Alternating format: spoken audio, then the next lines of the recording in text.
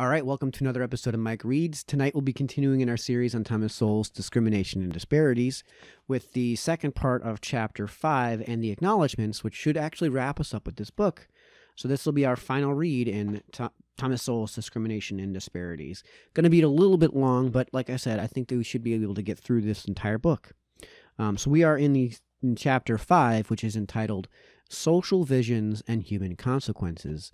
We'll be starting off with the subsection Solutions, which is in quotes. So without further ado, let's go ahead and get this book wrapped up.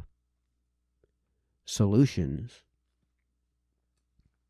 No one who looks at the facts of life can look very far without encountering not only extreme disparities in outcomes, but also the pervasive reality of luck. Some may think of luck in terms of being born rich or poor, black or white, or any number of other social distinctions. But luck extends far beyond such conventional social categories, right down to the individual level. No one can choose what kinds of parents to have, or whether to be the firstborn or the lastborn in a family, much less what kind of surrounding community, with what kind of culture to grow up in. Yet such wholly fortuitous factors, from the standpoint of the individual, can have a major influence on how one's life turns out. As already noted, a study of American prison inmates found that most were raised either by a single parent, 43%, or raised with neither parent present, 14%, should total 57%. It was pointed out elsewhere that those children who had a parent who was imprisoned ended up in prison themselves several times more often than members of the general population. Similarly, in Britain, a study found that 27% of prison inmates had been placed in protective child custody at some point while growing up. If we have no control over luck and no control over the past, then it is all the more important that we concentrate on those things over which we can at least hope to have some influence, notably providing incentives affecting future behavior. Income is an obvious incentive, and because it is an incentive affecting economic behavior at all levels, we cannot treat incomes as if they were just numbers that we can change to suit our wishes, without considering how that will change behavior and the economic consequences that follow from behavior. Such consequences of changed behavior affect the output on which the standard of living of a whole society depends. Nor are those economic consequences something that we can conjure up from our imaginations or deduce from our preconceptions. The hard facts of history can tell us something, and current factual tests of our hypotheses can tell us more. The same is true of incentives affecting crime, including both law enforcement and punishment. Here, perhaps even more so than with economic issues and incentives, utter ignorance of relevant facts seldom seems to inhibit sweeping and passionate conclusions. Many people who have never encountered the kinds of dangers inherent in law enforcement do not hesitate to say that excessive force was used against someone resisting arrest or even someone threatening the police. People who have never fired a gun in their lives likewise do not hesitate to express shock and anger that so many bullets were fired in an encounter with a criminal. Even when an overwhelming force of police arrive on a threatening scene, bringing the threat to a complete halt without using any force at all, critics often call that overreaction to the threat, which never reached dangerous levels. The possibility that it never reached dangerous levels precisely because of an overwhelming police presence never seems to occur to such critics.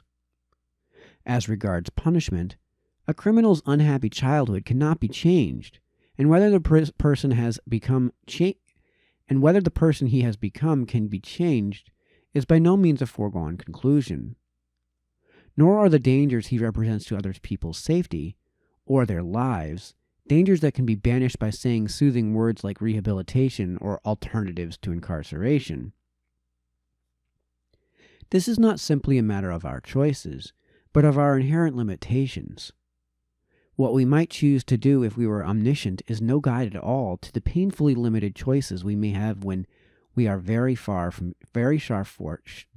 short of omniscience, and when negative, unintended consequences have become so common as to become a cliché. If and when rehabilitation gets beyond being a word and becomes a demonstrable fact that can be relied on in the future, then its benefits can be weighed against its costs like anything else. These costs include the inevitable failures that go with any human endeavor, and the costs of such failures extend beyond economic resources to lives lost. As for good luck, that too is a part of the irrevocable past. But awareness of the role of luck might temper the arrogance of some who have been successful and temper the resentments of others who have been unsuccessful and who seek boogeymen to blame them for their condition, boogeymen who can be readily supplied by politicians, leaders, activists, and the media. Since there is nothing easier to find than sins among human beings, individuals can always be found who have said and done bad things, and can thus be more or less automatically blamed for the bad outcomes of others. Beyond that, there is always the fundamental fallacy that outcomes would be equal or comparable in the absence of malign actions against the less fortunate. Here, as well as elsewhere, the only times over which we can reasonably hope to have any influence are the present and the future. The most we can do with the past is to learn from it. Efforts can be made to reduce the number of people currently likely to have damaging childhoods, but the outcomes of such efforts depend not simply on how fervently we wish for better results, but on our knowledge, resources, and wisdom, none of which is available in unlimited supply, and deficiencies in which can lead not merely to failure but even to counterproductive outcomes, extending to major social disasters. At the societal level, the same severe and painful limitations apply when seeking to redress the wrongs of the past. Where the deaths of both the victims and the victimizers put them completely beyond our power, our frustration cannot justify making symbolic restitution among the living when the costs of such attempts around the world have been written in blood across the pages of history. After territorial irredentism has led nations to slaughter each other's people over land that might have little or no value in itself, simply because it once belonged in a different political jurisdiction, at a time beyond any living person's memory, what is to be expected from instilling the idea of social irredentism growing out of historic wrongs done to other people? Such wrongs abound in times and places around the world, inflicted on and perpetrated by people of every race, creed, and color. But what can any society today hope to gain by having newborn babies in that society enter the world as heirs to prepackaged grievances against other babies born into that same society on the same day? Individual solutions. Many people, recognizing that those less fortunate may not have had the same opportunities as themselves, have tended to be less demanding about the standards being applied, especially as regards qualities not developed as well within the culture in which the less fortunate have grown up. A promising youngster with many good qualities and strong potentialities may not yet have acquired the habit of punctuality, for example. A generous inclination might be not to make a fuss over a chronic tendency of that youngster to arrive 10 or 15 minutes late. Perhaps a case can be made for modifying the tone or manner in which such a person is penalized for tardiness. But that is very different from saying that a lack of punctuality can be ignored, or penalized less, than with someone from a more fortunate culture, who has been trained from an early age to be on time. Once again, that is part of the past that we can do nothing about, while the future consequences of what we do in the present are our real responsibility. In view of the fact that the kinds of future endeavors to which a promising young person with many good qualities can aspire are likely to have multiple prerequisites, and that the absence of just one of those prerequisites can negate the presence of all the others, a decision to ignore a deficiency in one of those prerequisites may not be an act of kindness in terms of its effect on that youngster's future prospects. the higher a promising young person goes occupationally, the more high-level people are likely to be encountered in the future, people for whom time is money, and who cannot be kept waiting repeatedly without adverse consequences to that tardy young person's future. Similarly, loosening behavioral standards in general for a child who has grown up without any consistent structure of discipline, at home or in school, risks having whatever abilities or potentialities that child has been rendered futile in a sweeping range of future endeavors, with multiple prerequisites that will be encountered in adulthood, if not before. Being understanding, or non-judgmental, toward a young person from a culturally limited background may seem humane, but it can be the kiss of death as far as that individual's future is concerned. Something as simple as whether or not one speaks standard English can open or close doors of opportunity. Again, especially in higher levels of achievement in many fields. Yet there are educators who see an emphasis on standard English as needless cultural narrowness, if not racism. Linguistic scholar John McWhorter, for example, sprang to the defense of those in ghetto schools who want to use, quote, black English, end quote, in teaching black youngsters.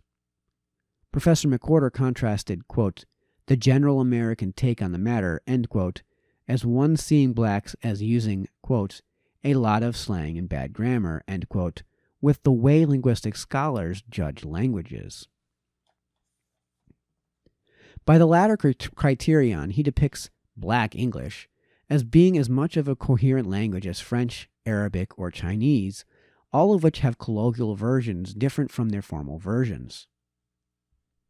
As for why many Americans look at black English and the negative way they do, McWhorter says, quote, certainly racism is a part of the answer, end quote, even if, quote, the racist element in all this vitriol, end quote, is not the whole story.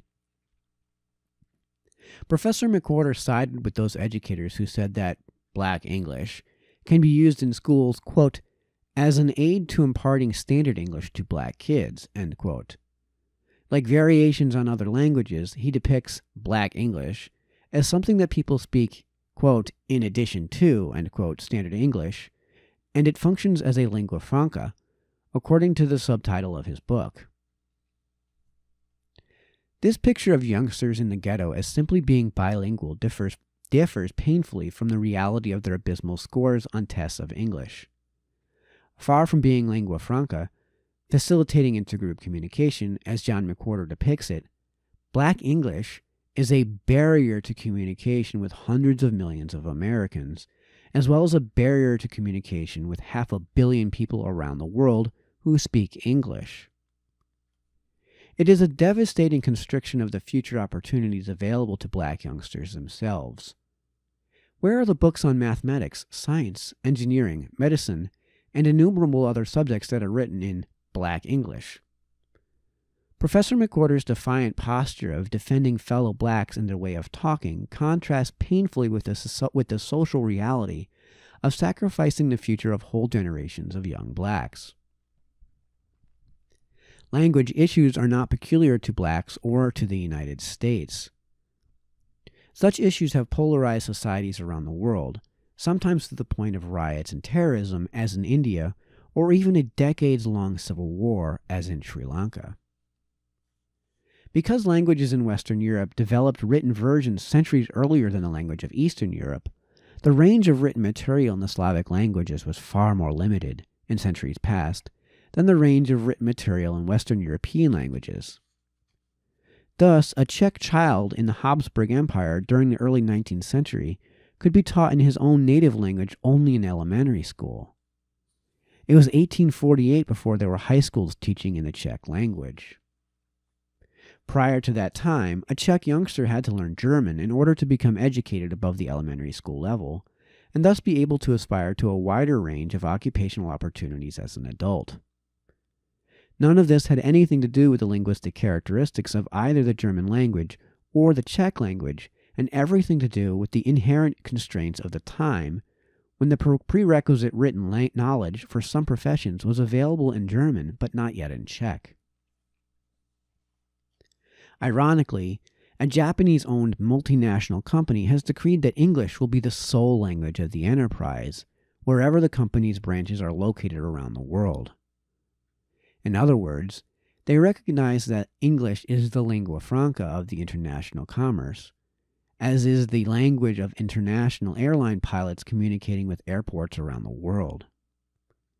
In Singapore, with an overwhelmingly Asian population, not only are all school children required to learn English, the language of instruction in other subjects is conducted in English. In such cases, the choice of language is based on practical considerations for the welfare of people rather than on symbolic or ideological issues. Practical issues about social and economic realities seldom have anything to do with the kinds of things that preoccupy academic linguists. Group spokesmen, activists, or leaders may be preoccupied with language as badges of cultural identity, but cultures exist to serve human beings. Human beings do not exist to preserve cultures or to preserve a socially isolated constituency for the benefit of leaders. Government solutions. Solutions can be a society's biggest problem, and especially governmental solutions, because government is essentially a categorical institution on an incremental world. When many desirable things compete for a share of inherently limited resources, individuals making decisions for themselves can make incremental trade-offs, giving up a certain amount of X to get a certain amount of Y, and at some point putting a stop to that particular trade-off when they feel a need to conserve their dwindling supply of X and they're approaching a more adequate supply of Y. Government decisions, however, tend to be categorical. Things are either legal or illegal, and people are either eligible or ineligible for benefits provided by government. Billionaires are legally eligible for government subsidies in agriculture, even if there is not enough money to provide adequate medical care in government hospitals for military veterans. Government employees are eligible for pensions that pay far more generously than comparable workers receive in the private sector, even when there is not enough money to repair and maintain the safety of crumbling infrastructure. Categorical decision-making also means that words can carry more weight than realities. Poverty means whatever government statisticians say it means, so that a scholar who had spent years studying economic conditions in Latin America could say, quote, "The poverty line in the United States is the upper middle class in Mexico," end quote. But another scholar, taking words more literally, could lament that America's poor were, quote, "having difficulty keeping food on the table," end quote. How people with difficulty keeping food on the table can be overweight, even more often than other Americans, is a mystery he did not explain. Words trumped realities. More important than the assessment of intellectuals are the institutional characteristics of government. As a categorical institution, government can deal with things that we categorically do not want, such as murder, or which we categorically do want, such as protection from military attacks by foreign countries. But decisions and actions requiring more finely detailed knowledge for making nuanced incremental judgments are often better handled by decision-making processes with more intimate knowledge and involvement, and especially more compelling feedback from the actual consequences of the decisions made. Given how prone all human beings are to mistakes in all kinds of institutions, one of the most important characteristics of any decision-making process is its ability to recognize and correct its own mistakes. Businesses that do not recognize their own mistakes and change course in time can face bankruptcy, even when they have been very successful in the past. Individuals suffering from the painful consequences of their own bad decisions have often been forced to change course in order to avoid impending catastrophe, and in many cases have ended up with greater personal fulfillment and insight going forward. Various governmental institutions, however, have major built-in barriers to changing course in response to feedback. For an elected official to admit to having made a mistaken decision, from which millions of voters are suffering, is to face the prospect of the end of a whole career in disgrace. Courts of law are bound by legal precedents, which cannot be reversed willy-nilly without disrupting the effectiveness of the whole framework of law. Housing solutions. Once government housing programs have been created to help low-income families, then any family that meets the government agency's arbitrary definition of low income can receive benefits paid for with the taxpayers' money. In 2017, for example, families of 4 people each with a family income of $100,000 were classified as low-income families in San Francisco, where housing costs are unusually high. Why a family's decision to live in expensive San Francisco should be subsidized by the taxpayers, including taxpayers with family incomes under $100,000, is a question that does not even arise in this context, where words with arbitrary meanings and categorical consequences guide government decisions. The sorting and unsorting of neighborhoods by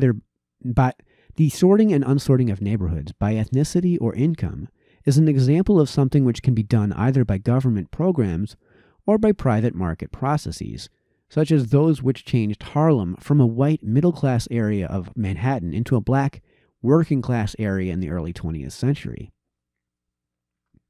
But these different processes operate under different incentives and constraints, leading to very different end results. A demographic study of Harlem as it existed in 1937 showed that the black population had expanded outward from its earlier beginnings at 135th Street and 7th Avenue in more or less concentric circles, each circle differing in the proportion of blacks in that circle's total population, and differing also in the social composition of those particular black people from one circle to another. In short, these settlements were not random. People had sorted themselves out, as other people do in countries around the world. In this study of Harlem, much as in his earlier doctoral dissertation on the black community in Chicago, Professor E. Franklin Fraser found substantial differences in the socioeconomic circumstances in the different concentric circles radiating out from the initial black settlements in Harlem, as the total population of blacks in Harlem increased greatly during the mass migrations from the South. Blacks were 99% of the population in the innermost circle in 1930, and 88% of the population in the next circle, but only 6% in the outermost fifth circle. Within the black population, Professor Fraser pointed out that, quote, the tendency on the part of family groups to move toward the periphery of the community, end quote.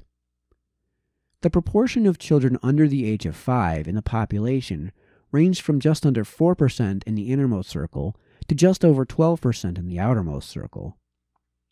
The proportion of families on welfare in the innermost zone was 2.5 times the proportion in the outermost zone. What this meant, both in New York and Chicago, was that those blacks who were most acculturated to the social norms of the larger society led the expansion of the black community into adjoining white communities. There was resistance, even so, but the expansion did continue. By contrast, government programs in later years, aimed at racially and socioeconomically unsorting neighborhoods, had moved blacks from crime-ridden public housing projects into middle-class neighborhoods. Both black and white middle-class neighborhoods and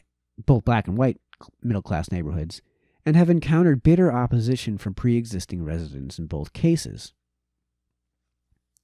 It is not obvious how we can even define a solution in a situation where people in 3 different groups are each seeking to have a better life, when their ways of life clash, unless one arbitrarily assumes that some group's desires automatically override any other group's desires.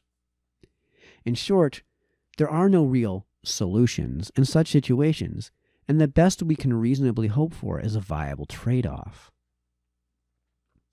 What actually happens often are especially bitter complaints by middle-class blacks who have sacrificed economically, sometimes for years, in order to be able to afford to move their families away from the kinds of dysfunctional and dangerous ghetto neighbors whom the government now chooses to place in their midst in their new surroundings.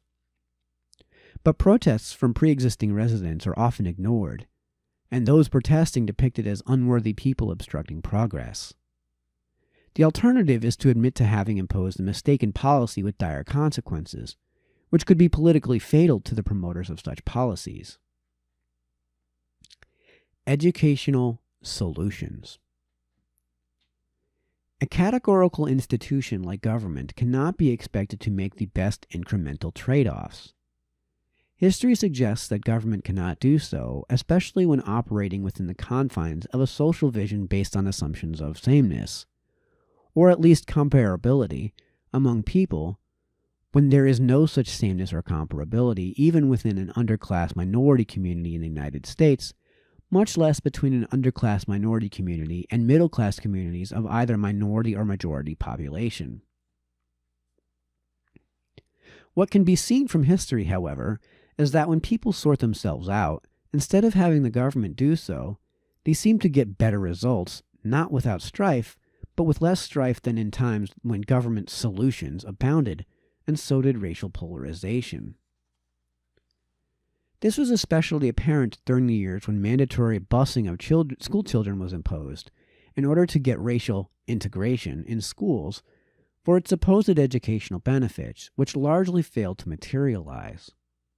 However, when low-income minority parents have had a choice of where to send their own children to school, the educational results have been demonstrably, and often dramatically, better in the more successful charter schools. But charter schools have never attracted the same crusading zeal as the busing campaign, not even when children in ghetto charter schools score above the 90th percentile in math and English, while other children from the same neighborhoods in the regular public schools score below the 10th percentile. Often these radically different educational outcomes have occurred in the very same building, housing both the local neighborhood public school and the local neighborhood charter school serving the same population. Income and wealth redistribution solutions. If those who are more fortunate are the reason others are less fortunate, then such things as redistributing income or wealth may seem much more plausible as a solution than in a world where the accumulation of human capital is more fundamental than the accumulation of physical wealth, even though the latter can be measured statistically and confiscated politically. Physical wealth can be confiscated and redistributed in a variety of ways, but human capital cannot be, since it is inside the heads of other people. In many times and places, various prosperous peoples with much human capital have either fled persecution or have been expelled from the countries where they lived, and in both cases forced to leave behind most of their physical wealth, therefore arriving destitute in some new country. This was the fate of many Jews expelled from Spain in the 15th century, many Huguenots fleeing France in the 17th century, and the fate of many Gujaratis expelled from Uganda and Cubans fleeing communist Cuba in the 20th century, among many others in other countries around the world in other times. The fate of the Gujaratis and the Cuban refugees in the 20th century has been particularly well documented.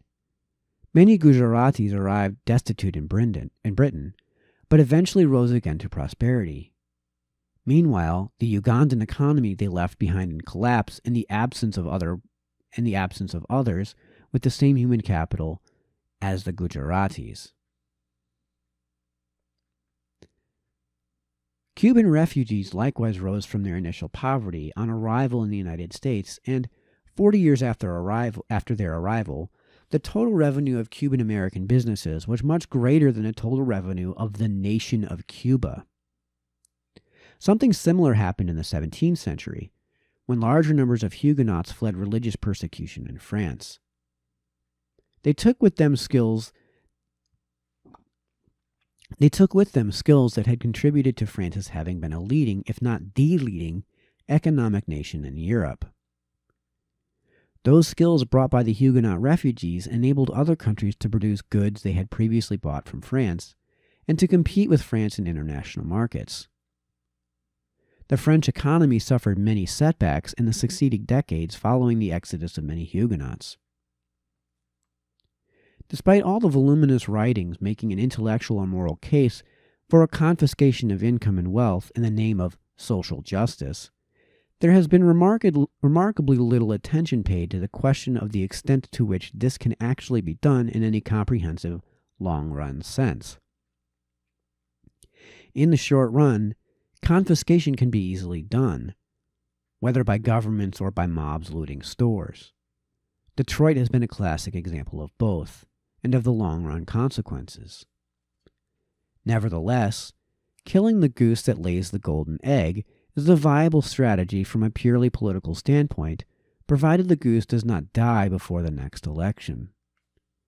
A 2-decades-long career for one man as mayor of Detroit from 1974 to 1994 was made possible by policies which drove the most economically productive people out of Detroit, ensuring the mayor's consecutive re-election by the departure of those people most likely to vote against him. It also ensured the decline of Detroit. Nor was Detroit unique. Such a combination of political success, along with economic and social disaster, can be found in a number of American cities where one political party has stayed in power for decades through redistribution of policies which drove out people who had much human capital and left the city a hollow shell of its former self after those tax-paying and job-creating people were gone. Third world nations that have had major confiscations of tangible wealth, whether the capital of foreign investors, nationalization of industries, or domestic entrepreneurs, have suffered a similar fate for similar reasons. The past and the future. Looking back at the past, there is much to inspire and much to appall. As for the future, all that we can be certain of is that it is coming, whether we are well prepared or ill prepared for it. Perhaps the most heartening things about the past are the innumerable examples of whole peoples who lagged far behind their contemporaries at a given time and yet, in later times, overtook them and moved to the forefront of human achievements. These would include Britons in the ancient world, when they were an illiterate tribal people, while the ancient Greeks and Romans were laying the intellectual and material foundation of Western civilization, and yet, more than a millennium later, it was the Britons who led the world into the Industrial Revolution, and established an empire which included 1/4 of the land area in the world and 1/4 of all human beings on Earth. At various times and places, China and the Islamic world were more advanced than Europe, and later fell behind, while Japan rose from poverty and backwardness in the middle of the 19th century to the forefront of economic and technological achievements in the 20th century. Jews, who had played little or no role in the revolutionary emergence of science and technology in the early modern era, later produced a wholly disproportionate share of all the scientists who won Nobel Prizes in the 20th century. Among the appalling things about the past, it is hard to know which was the worst, since there are all too many candidates from around the world for that designation. That something like the Holocaust could have happened after thousands of years of civilization, and in one of the most advanced societies, is almost as incomprehensible intellectually as it is devastating morally and in terms of showing what depths of depravity are possible in all human beings. It is a painful reminder of a description of civilization as, quote, a thin crust over a volcano, end quote. If longevity and universality are criteria, then slavery must be among the leading candidates for the most appalling of human institutions, for it existed in every inhabited continent for thousands of years, as far back as the history of human species goes. Yet its full scope is often grossly underestimated today, when slavery is so often discussed as if it were confined to one race enslaving another race, when in fact slavery existed virtually wherever it was feasible for some human beings to enslave other human beings, including in many, if not most, cases people of their own race. Europeans enslaved other Europeans for centuries before Europeans brought the first African slaves, purchased from other Africans who had enslaved them, to the Western Hemisphere. Nor was it unknown for Europeans to be enslaved by non-Europeans. Just one example were the European slaves brought to the coast of North Africa by pirates. These European slaves were more numerous than the African slaves brought to the United States and to the American colonies from which it was formed. But the politicization of history has shrunk the public perception of slavery to whatever is most expedient for promoting politically correct agendas today. This is just one of many ways in which the agendas of the present distort our understanding of the past, forfeiting valuable lessons that a knowledge of the past could teach. At a minimum, the history of slavery should be a grim warning for all time against giving any human beings unbridled power over other human beings, regardless of how attractively that unbridled power might be packaged rhetorically today. Quote, "In a history, a great volume is unrolled for our instruction, drawing the materials of future wisdom from past errors and infirmities of mankind," end quote, as Edmund Burke said more than 2 centuries ago. But he warned that the past could also be a means of, quote, "keeping alive or reviving dissensions and animosities," end quote. The past must be understood in its own context.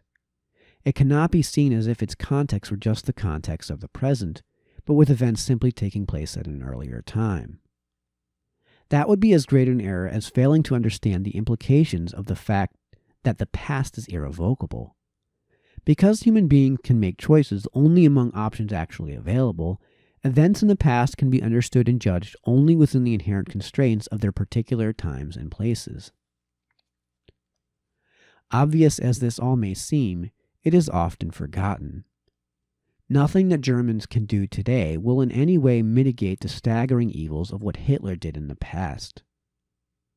Nor can apologies in America today for slavery in the past have any meaning, much less do any good for either blacks or whites today. What can it mean for A to apologize for what B did, even among contemporaries, much less across the vast chasm between the living and the dead? The only times over which we have any degree of influence at all are the present and the future, both of which can be made worse by attempts at symbolic restitution among the living for what happened among the dead, who are far beyond our power to help or punish or avenge. Galling as these restrictive facts may be, that does not stop them from being facts beyond our control. Pretending to have powers that we do not, in fact, have risks creating needless evils in the present while claiming to deal with the evils of the past. Any serious consideration of the world as it is around us today must tell us that maintaining common decency, much less peace and harmony among living contemporaries, is a major challenge, both among nations and within nations. To admit that we can do nothing about what happened among the dead is not to give up the struggle for a better world, but to concentrate our efforts where they have at least some hope of making things better for the living. Okay, that concludes Chapter 5. I'm just going to quickly read through this acknowledgements. Even a small book such as this, but one dealing with a vast subject, incurs innumerable debts to the works of others, too numerous to name.